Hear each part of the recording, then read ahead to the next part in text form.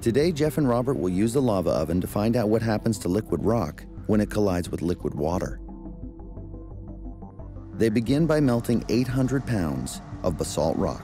This start out as quarter-inch gravel, and when we see it later and dump it out, it'll be lava that pours out at somewhere between 2,050 to 2,100 degrees Fahrenheit, just as it does in nature. There's no difference. When I have the leathers on, I'm up there working with the lava. It is an amazing feeling. Just before the lava tips out of the furnace is just really an exciting and pregnant moment.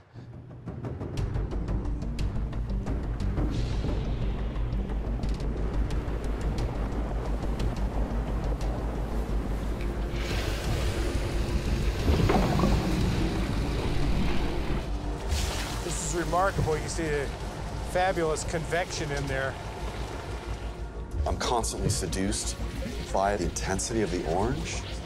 And even as it's cooling, the thing still moves. It breathes, it inflates, it finds some limit, it deflates as it breaks out. It'll do this over and over and over. But today, they see something unusual. Almost every flow that we do, I can tell you 90% of what's gonna happen. Today, I was caught off guard. Our experiment today illustrates how rapidly heat can be transferred from lava and for that water to then be transformed to steam. And of course, as steam is produced, the water molecules spread out at a space that takes up 1,000 more times space than in water. As it does so, energy is released.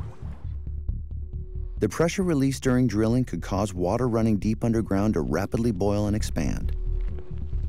Not even rock can contain the explosive expansion of water flash boiled by magma. The escaping gas would rip to the surface in a man-made phreatomagmatic eruption.